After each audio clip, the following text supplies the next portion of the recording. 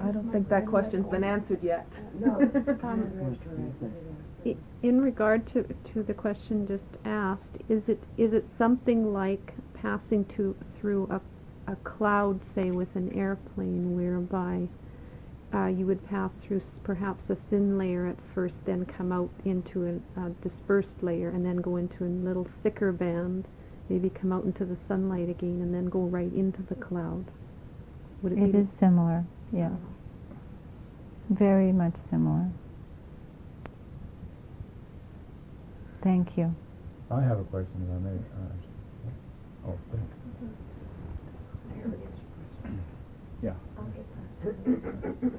With respect to what you said about the change is instant, even though we'll be in it 2,000 years, that connects with me what Jesus said about, in the twinkling of an eye we shall be changed, and this corruptible shall put on incorruptibility. Is that what this reference is to? Yes. Okay. So I want to know. Thank you.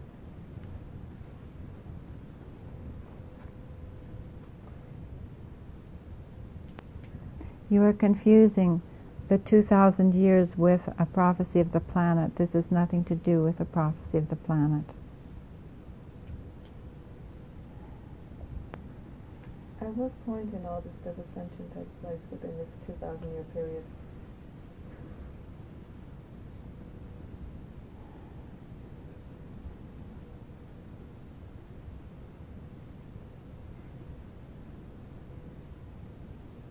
In this case,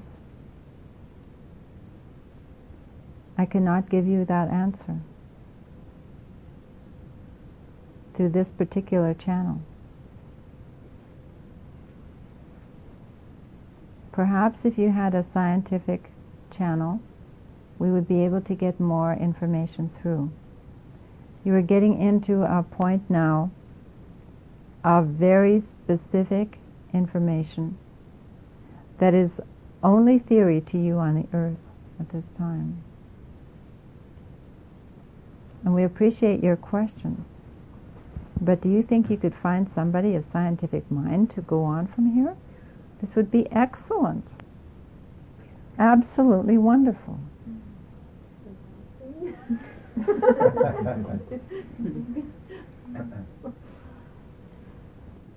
Yes, Ashtar. Well, the ultraviolet rays, will that be affected by the photon belt? Will it, like an outside worker, will that have any problem there or not? No, dear one. No problem at all. You suggested before that that there will be stable individuals on this planet that will help the animals and all that. Will this be the thing of the unconditional love? That will be the stabilizing influence that they will be looking for? Yes.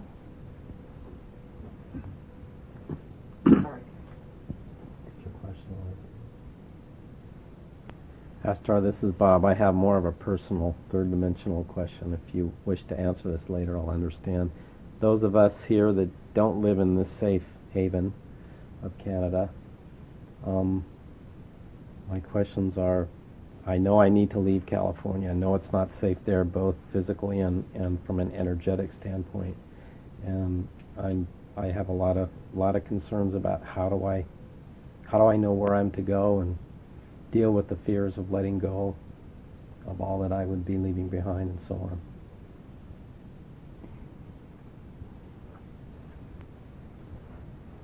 It is wonderful that you are so aware, dear one. And I would suggest that you work very hard on your teleportation.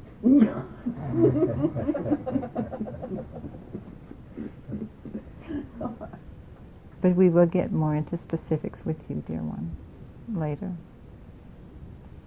Excuse the joke. It is a very serious matter.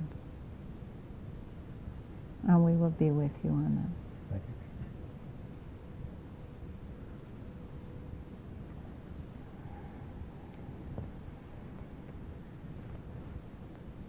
Will there be any weather changes, Commander Ashtar, in the sense of, can you localize areas that will be more dangerous than others in the States? Weather changes are happening. You see it everywhere. This More? will continue. It will get more and more and more energy. More and more differences.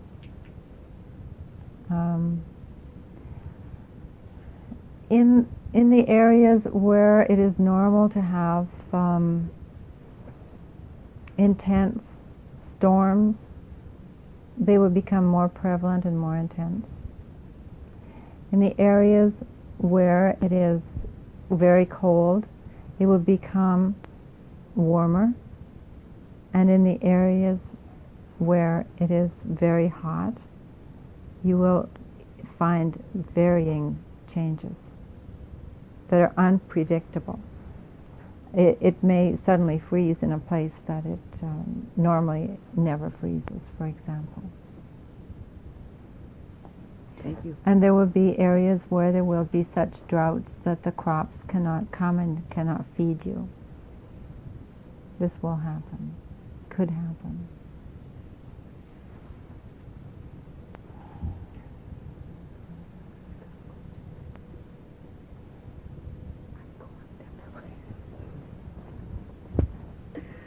Ashtar, the photon belt, obviously this isn't the first time we've gone through it. So what was its function prior to this time? There were other times that you know of when the Earth was in higher dimensions and went to third and so on.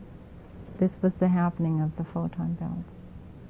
Are you saying it came into existence after Earth came into the third dimension? The photon belt has been here before the Earth, dear one. That's what I was going to ask you. That clears up a lot. So the photon belt was here, and then Earth dropped. It is part of creation. The energies of creation. But is it part of the third dimension? Part of, oh dear, no. No. It is the energy that changes the matter into higher dimensions. It is this. It is the impetus that will do that. So have other planets gone through this same process? Oh yes, dear one. Ashtar, does this photon belt have anything to do with then a person in the higher dimensions? Do they use this kind of energy to come back down a dimension into the third again?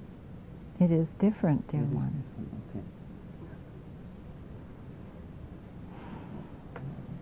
So the function of the photon belt before Earth arrived in the third dimension was? Ascension? No, before Earth got here, what did it do? Dear one, there are many, many, many planets around many, many, many stars that are in the third dimension that were populated, so to speak, in many different life forms before Earth was even thought of. So it was basically part of the plan. Yes, to the divine plan. Any planet will progress from the third to the fifth dimension, and this was the mechanism instituted to do that. So the photon belt begin is that the change. ascension energy, is that what you're saying? The ascension energies, yes. Okay. It is so. In more than just third dimension, in other dimensions as well?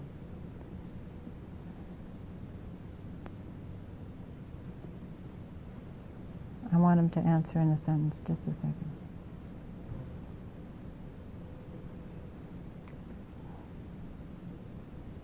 Those of light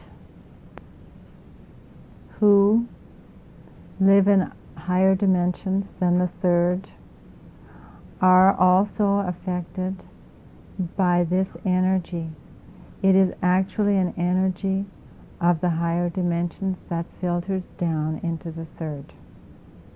And so it is that energy that can take one right through the scope of the dimensional plan, which I know to your logical way of thinking must be from 1 to 12 or 1 to 24, but it is not like that.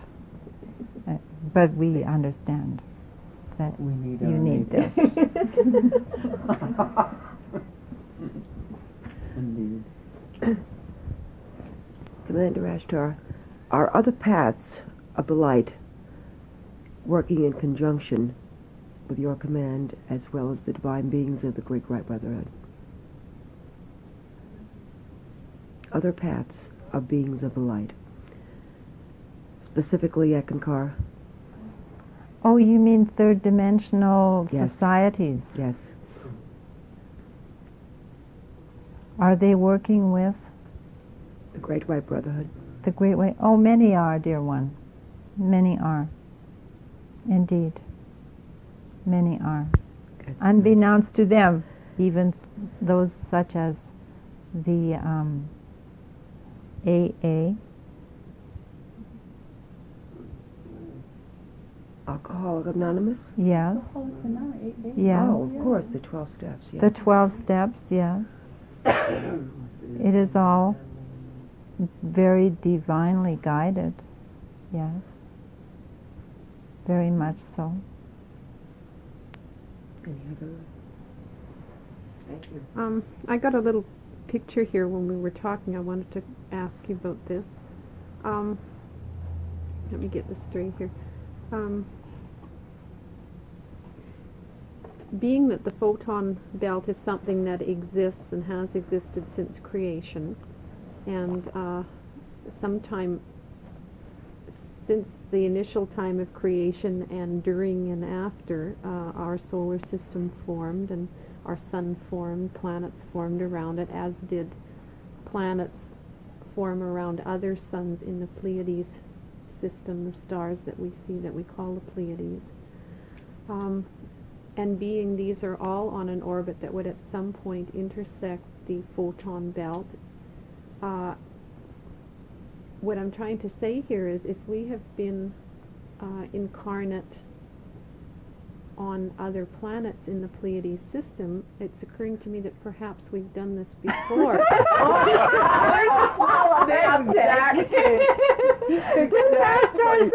Exactly. You have done this many, many, many times before. And we said, well, how come? And at the very end of the booklet that we put together for you for this, he tells you. Because we jumped planets. Because, We're not well, on the no, outer because ring we were, somewhere. that's right, we'll jump planets. Yes, we weren't on this dimension. We were out there practicing on all of these planets. And this was happening all over the place, like balloons popping, right? So we must like this. We keep coming back, going further out so we can get on the next ride. A roller coaster ride.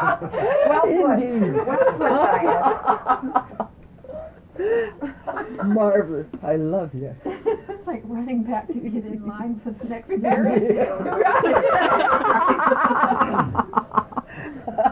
Why is this happening over and over again? Are we that Because we like to ride.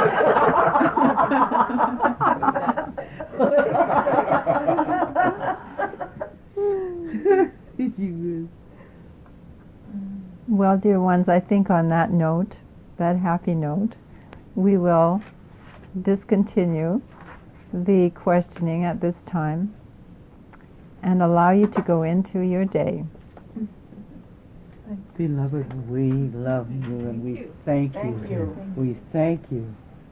And we appreciate that of your questions and that of your concern. And we love your inquiring minds.